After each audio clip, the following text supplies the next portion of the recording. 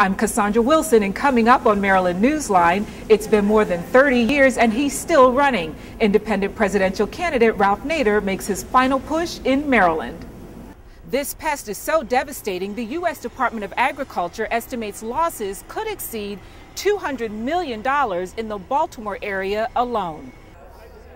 Andy Harris felt the military vote would help push him over the edge. But 1 week after the election and 3 days before those votes were even counted, he trailed by more than 2,100 votes. So he called Cradaville at 10 a.m. this morning to concede.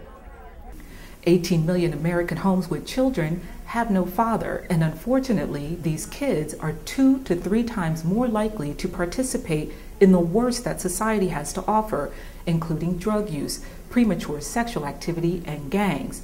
But it's a cycle that this room of about 30 men hopes to break. The Wilson Bridge expansion project cost an estimated $2.1 billion and has been under construction for the past 8 years. They don't expect final completion until 2013. Business owner Jason Farr lives by one creed. Quality service.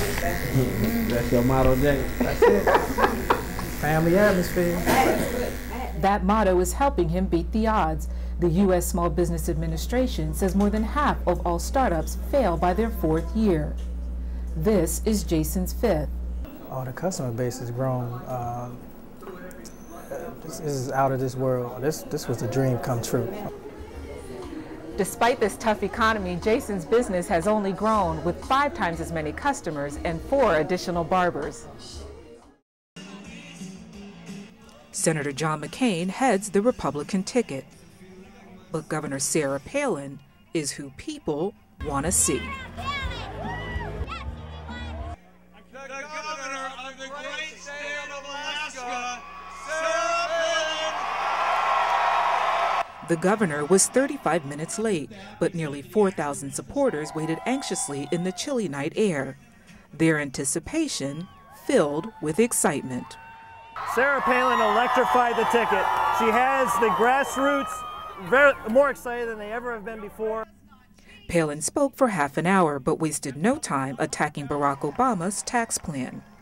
This is the worst possible time ever to even consider raising taxes, but Barack Obama still wants to impose a massive new tax burden, despite the economic woes that you're going through right now. And his political background. It is not negative campaigning. It is not mean-spirited to look at someone's record and call him out on it, and his plans, and his associations. The latest polls show Virginia's in a virtual dead heat, but Governor Sarah Palin hopes her final rally will keep Virginia red.